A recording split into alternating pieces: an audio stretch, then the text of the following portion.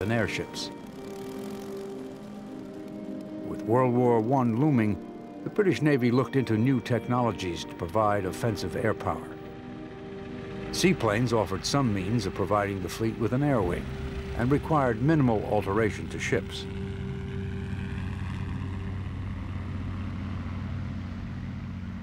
In 1914, the British have a cruiser with a few aircraft, and they also have a man, Murray Suter, who says, look, we can do a lot more. The Germans are not going to come out. They're an inferior navy. You have to have some way of destroying them in harbor. I'll do it. How? He'll take airplanes, he'll hang torpedoes from them, they'll find the German fleet, they'll go in, they'll kill it in harbor. Brilliant idea. But Suter's first target was to be the Zeppelin sheds at Cuxhaven in northern Germany. He needed to counter the Zeppelins, but the seaplanes couldn't fly high enough to destroy them in the air, so they went after them on the ground. 3 ferries were converted to carry seaplanes, creating the first ever carrier task force. The problem was that most of the seaplanes quite literally couldn't get off the water that day and had to be hoisted back on board. So the attack wasn't particularly successful, but it was a very early example of the attempt to use naval aviation and inspired the development of the aircraft carrier. It's very obvious to the British that unless they can destroy Zeppelins, they'll never win. So they start putting fighters on their battleships. Fighter aircraft were lighter and more agile than the heavier seaplanes. More importantly, they could reach the operating height of the Zeppelins. If the ship steamed into the wind to give you lift from the wings, the existing lightweight biplanes could get airborne very quickly. The problem was that when you returned to the ship, it was simply impossible to land on. A little platform 100 feet long was not long enough. The early ships simply had to wait until the pilot ditched alongside and to fish the pilot out in as much of the plane as they could recover. This was wasteful and somewhat uneconomic and not very attractive for the pilots, who got rather wet. So the idea was that if you could land the plane on, you could then re-equip it and you could launch it again. The necessity for a floating airfield for reconnaissance seaplanes had been realized for some years. This is HMS Furious, one of the Royal Navy's first carriers, a converted ship. Originally a battleship, HMS Furious had her huge forward guns removed and replaced by a takeoff deck and hangar. In charge of her air wing in August 1917 was Squadron Commander E.H. Dunning. Dunning thought, this is a fast ship.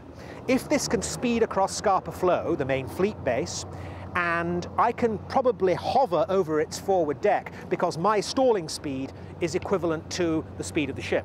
So if I put handles on the aeroplane, my squadron mates can pull me down onto the deck. And that's exactly what he did, and that was the world's first ever carrier landing in a ship underway.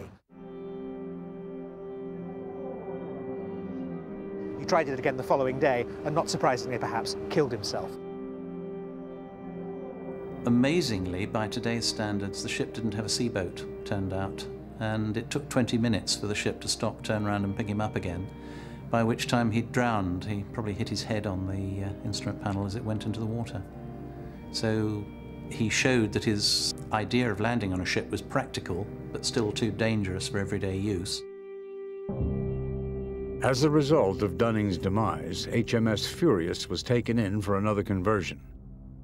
This time, the after turret was removed and replaced by a landing deck. But the funnel and bridge were still in the middle of the ship, and the turbulence and smoke made landing extremely difficult. The eventual answer was to clear the upper deck of all obstructions, and the first successful aircraft carrier, HMS Argus, actually was quite literally a flat-topped ship.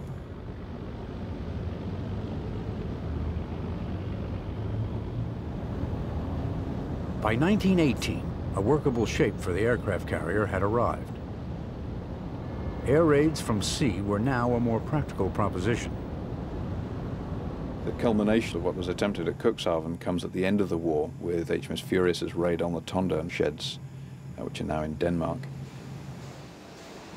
And Furious actually flew off planes from her forward deck with their bombs on board. They found the Zeppelin sheds at Tondern and destroyed them. It was a perfect example of what was attempted in 1914, but was now technically feasible in 1918. World War I had been a crucible of innovation for the British Royal Naval Air Service. For a short time after the Great War, Britain's carriers were world leaders, and navies around the globe became interested in the technology. The Royal Navy mission even went to Japan to aid in the development of her fleet air arm. But the lead was not to last for long. In 1917, American Navy aviators go over to the United Kingdom and they watch what's happening in the war. They come back after the war in 1919, having seen aircraft carriers in action, having participated in air operations, and they come back and they say, we've got to turn the United States Navy into an air-minded Navy.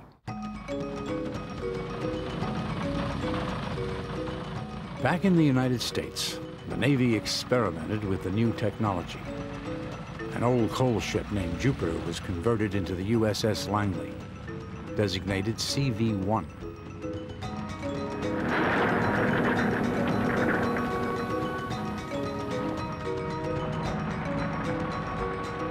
U.S. pilots now had a ship on which to perfect the new art of carrier landing. The lightweight biplanes demanded extreme concentration and skill for safe landings.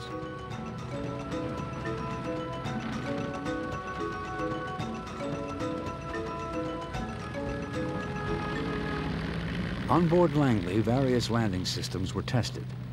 The ideas of Glenn Curtiss were resurrected. Cables called arrestor wires were run across the flight deck.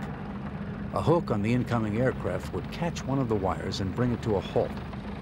But a too taut cable pulled the tail off, and too much slack made the plane swerve to one side. To stop that, there were wires that went across the deck from left to right, and then wires that went forward and back. And you see in early carrier aircraft, the ones used on Langley, for example, there's a hook in the back to catch the wires that go across the deck from left to right, and there are hooks under the wheels. There's an axle from one wheel to the next, and there are hooks underneath. They're there to catch the fore and aft wires to keep the airplane from going too far to the left or too far to the right. Another innovation was the Landing Signals Officer, or LSO. There had to be some way to tell the pilot approaching the flight deck whether he was level as far as the flight deck was concerned. And the easiest way for someone to do that was to stand on the flight deck itself. And officers would stand there and at first use their arms to show the pilot whether the pilot was level with regard to the deck or whether the pilot was at the wrong angle approaching the deck. And very soon it becomes a set of paddles. In Washington, D.C., politics were about to impact carrier development. After World War I, there's a sense that the war came out of an arms race between Britain and Germany. So the United States calls a Naval Arms Limitation Conference at Washington in 1921. The result of that is to stop this nascent arms race. Everyone is limited in number of battleships. They're limited in carrier strength. They're not allowed to build new battleships for 10 years, and that's later extended to 15. The effect of that is to cut the number of battleships very drastically. But the Washington Treaty did something else as well. It actually encouraged people to build aircraft carriers because people were allowed to use their old battleship and battlecruiser hulls and convert them into aircraft carriers. And four of the largest aircraft carriers of the interwar period, Japan's Akagi and Kaga, and the United States' Lexington and Saratoga, were converted capital ship hulls. It must be said that the majority opinion in the American Navy would rather they had been completed as battlecruisers. Inadvertently, the treaty was instrumental in forging the aircraft carrier into an awesome offensive weapon. But first, the Navy had to overcome some inter-service politics. The Army wanted money to spend on land-based air power. Billy Mitchell, an Army colonel, set out to prove that bombers, not ships, were the future. Today, history was made in Chesapeake Bay. Amid the crash of exploding bombs, obsolete battleships were sunk by airplanes for the first time. Veteran Army pilot General Billy Mitchell did what he said he would do.